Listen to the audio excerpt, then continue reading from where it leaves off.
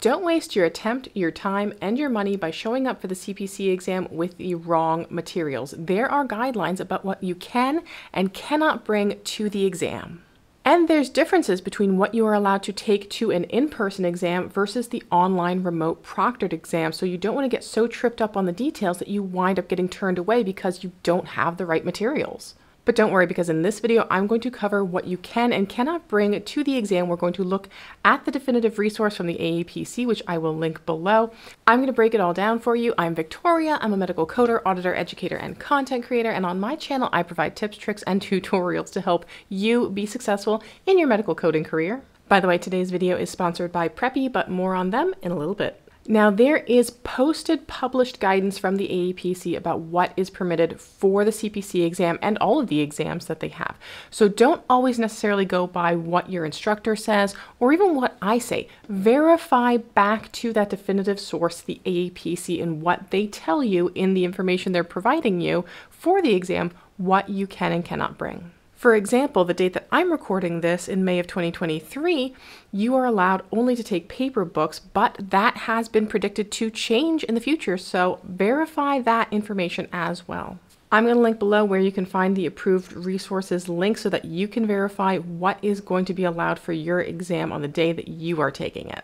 But if you're not at that point yet and you still need some training, let me tell you about my free career masterclass that you can sign up for at medicalcodingmasterclass.com. There you'll find out everything you want to know about this career, including things like why the CPC exam is the top credential that employers are looking for, and things like your job outlook and salary expectations. It's going to give you the full roadmap of how do you go from someone who has no experience in healthcare to someone who is job ready as a medical biller and coder. And that roadmap is going to lead you to Preppy, which is the training program that I endorse. Definitely check it out, medicalcodingmasterclass.com.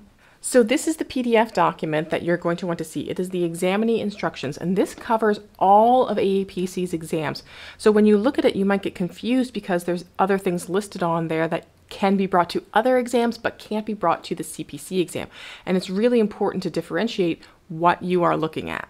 Some exams do allow reference materials that are not allowed for the CPC exam, and it's important to note that this is for US-based testing. So if you are testing outside of the United States, you may have different regulations. Check AAPC Global for what you are and are not allowed to bring, because from what I understand, certain areas, they provide the books for you. You do not have to bring your own books. So let's start with the in-person exams. There is a general note there saying that you should bring your photo ID, number 2 pencils, an eraser, a calculator, and your coding books and references. Now, years ago, they used to supply the pencils. They used to ship a pack of sharpened pencils in with all of the exams.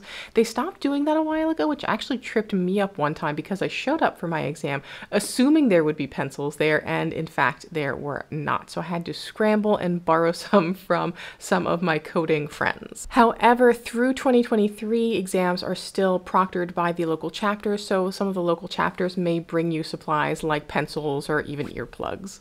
Through 2023, for those in-person exams, your proctors may email you some things that you are allowed to bring to the exam. They may say, hey, it's a little chilly, bring a sweatshirt. If you're bringing a snack, don't bring, salmon or something that might have a strong smell to it. So be on the lookout for those emails as well. Now, when you're looking at the approved references on the sheet, you have to double check and make sure if you are checking the list for the in-person exams or the online remote proctored, because there's a big difference between those two. So look at the one that says in person. Now, the AAPC has dozens of certifications, not just the CPC. So they will have a box that just lists all of the references for the exam. Each reference is numbered 1, 2, 3, 4, 5. And if you follow to the CPC exam, it says you are allowed to bring references 1, 2, and 3. Reference 1 is your CPT book. So this is the AMA edition. It has to be the AMA edition. You can't get one from Optum or any different publisher. It has to be the AMA edition. The other book that you need, number 2, is your choice of ICD-10-CM. So it doesn't have to be the AAPC version. It's whatever version you like. If you like Box, if you like Optum, if you like TCI, you could use those versions instead. I personally think the AAPC version is good for the exam because they make the exam. So they put some little graphs and charts in there that will help you out while you're taking your exam. The third thing you are allowed to bring is a HCPCS manual. You can bring, again, any version of the HCPCS manual that you like. It does not have to be this exact edition. The one that does have to be the exact edition is the AMA version of the CPT manual. Now, if you'll notice, reference 9 is a medical dictionary, but that's not listed as one of the allowed references for the CPC exam. It's allowed for other certification exams, that's why it's on the list, but it is not listed as an approved reference for the CPC exam, so you are not permitted to bring a medical dictionary to the CPC exam. Now, a lot of people have questions on notes in their books, and here's exactly what it says on what is allowed as far as notes in your books. Handwritten notes are acceptable in the coding books only if they pertain to daily coding activities. Long passages of information are not permitted on the blank pages. Questions from the study guides, questions from the practice exams, questions from the exam itself are prohibited. Well, you might think, how am I going to get questions from the exam itself? Well, let's say you're taking the exam, you're thinking, oh gosh, I'm not going to pass this. What I'll do is I'll just take all of the questions on the exam and write them in the blank pages of my books, and then I'll find out what the answers are, take the exam again. You cannot do that. You will be in a huge ethics violation if you do. You also cannot alter, white out, paint, or print over any pages within the codebook, such as marketing pages, table of contents, or reference pages. That is not allowed. You cannot supplement information that way. What they mean by that is this is a marketing page. It's advertising codify.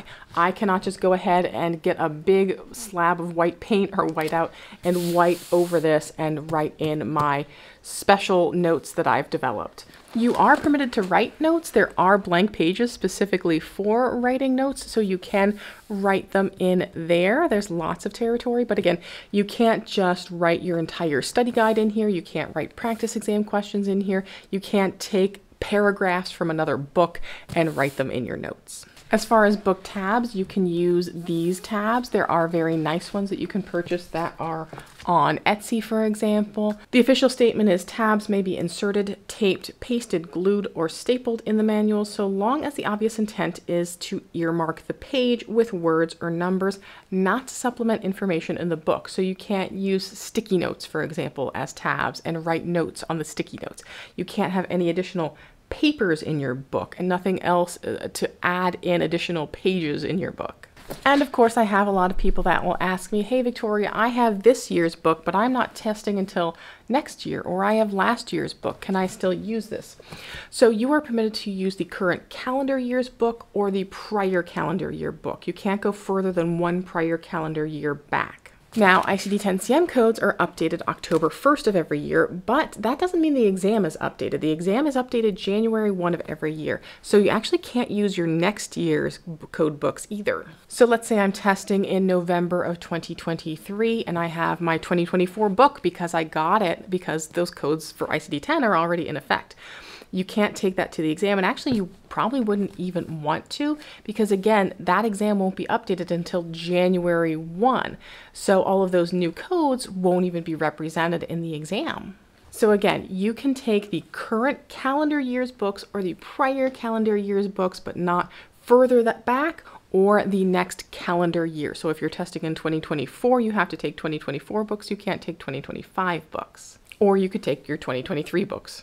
Now let's move on to the online remote proctored exam. What are we permitted to take there? So again, there's that huge reference list, and we have certain numbers that we're allowed to take.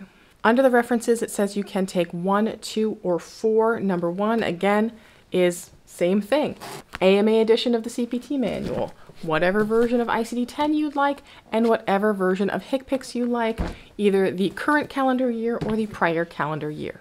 For the online remote exam, you are not allowed, though, to take those printed copies of the ICD-10-CM guidelines. Under the ICD-10 version of the in-person, you were allowed to print them out and take them with. However, if there's any guideline updates that will be reflected in the exam, they will embed that into the exam itself for the application that you use to take the online exam. Basically, you can't take any paper, writing materials, anything to the online exam. You cannot take blank paper for scratch paper, pencils. You can't take pens. You can't take a whiteboard. They used to permit the whiteboard, but now they have a little notes application that's embedded in there that you can use to basically have scratch paper, but digitally. Even your calculator, they have a digital calculator embedded in the exam application, so you are not permitted to take a calculator to the online exam. Now, if you need tips on how to navigate through those notes and do things like the process of elimination, I will link below a video where I have some details on how you can accomplish that. On the left of the approved references manual, there's a couple other things it says you have to take with you for the online exam.